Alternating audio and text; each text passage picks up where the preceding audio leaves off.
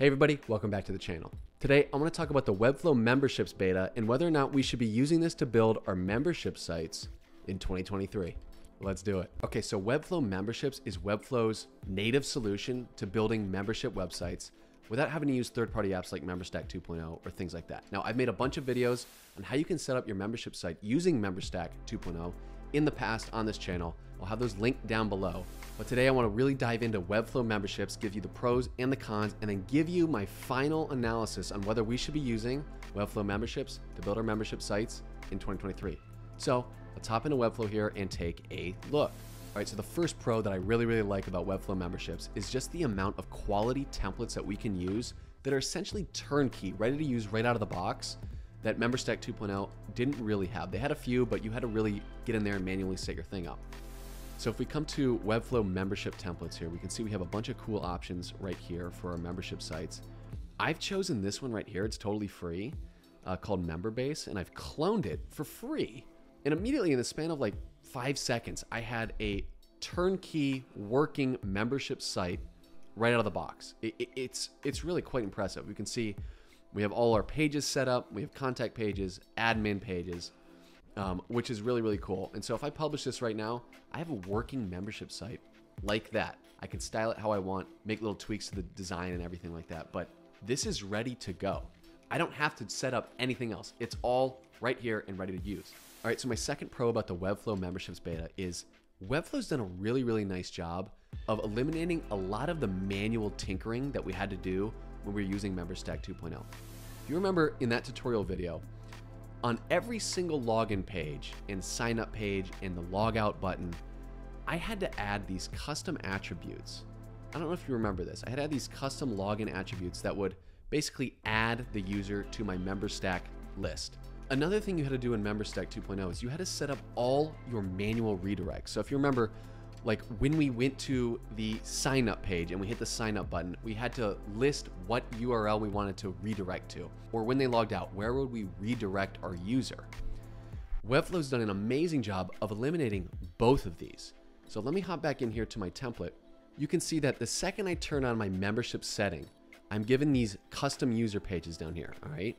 So for example, I have a sign up page and you can see right here, I don't need a custom attribute. Webflow takes care of all of that for me. I have a login page right here, same thing, no custom attribute needed. It's also super easy to set up my manual redirects and much more intuitive. I can just come right here to this redirect fallback option and choose the page that I want to send these people to upon login.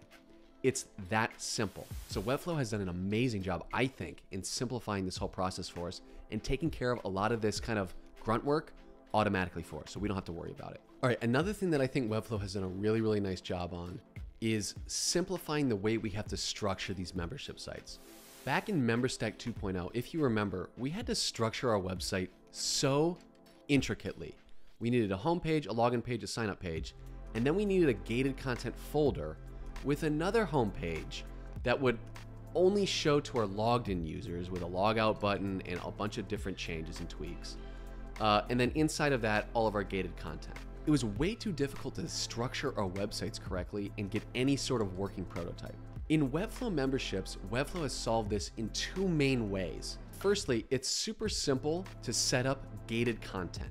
Instead of having to make that subfolder, all we have to do is create an access group and give that group access to whatever page we want gated.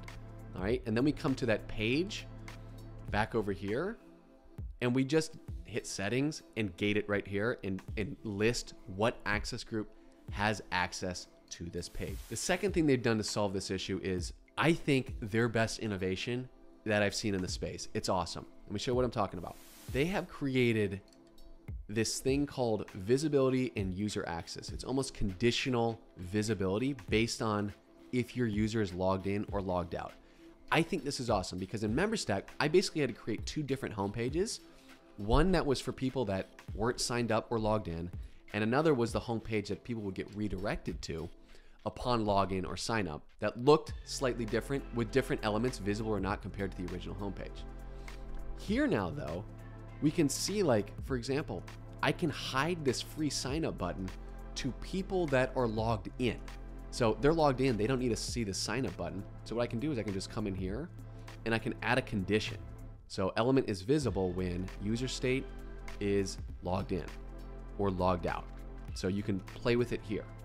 So this is going to be awesome because now I don't have to create two separate home pages. I can create one and set up this conditional visibility to my logged in users so that it just simplifies the entire build out process. It's awesome. So in all these ways, Webflow has simplified building the membership websites as compared to other third-party solutions. All right, now let's talk about some of the cons. Webflow memberships is still in beta. Don't forget that. So it's not a finished product. And you can tell because there are some bugs that do limit your functionality. For example, this feature I just told you about, my favorite feature, it doesn't work when you choose is logged out. If I hit save here and I want to hide this button when someone's logged out and I publish, it just won't publish. It just won't update. So that is very buggy. You can see it doesn't update. So that's something I saw. Now again, this feature is going to be awesome, but for me right now, it doesn't work in all instances, which is just it's not good. The second negative that I found with this is it does cost more for this membership plan. This is an add-on to your just normal CMS plan that you pay for. I think it's $26 a month. So that is a little bit of a negative, but I guess it is cheaper than paying for your Webflow membership and then also your third-party membership. But still, it would be nice to have this just included in your base CMS membership. All right, so let me give you my final analysis. Should we be using Webflow memberships beta in 2023 to build our membership sites? My answer is yes, I think so. If Webflow can get rid of these bugs quickly, Webflow memberships is going to be our answer, and I don't think it's close. And here's why. Webflow has an amazing template library with all these turnkey templates, and I'm telling you, it takes 5 seconds to clone for free, and you have a working membership site. It's really crazy. I've not found that on other third-party solutions. But then mainly, Webflow has just done a great job simplifying and getting rid of all the tedious manual work we had to do in MemberStack, like manual redirects and custom attributes, and just automated all of that for us. This is going to be a much simpler solution for us, and it's native inside of Webflow. So if you're already building your site out in Webflow, might as well just pay the $6 extra to keep this in-house. All right. So if Webflow can get rid of these bugs and finalize this product and get out of beta, I say Webflow memberships is for you.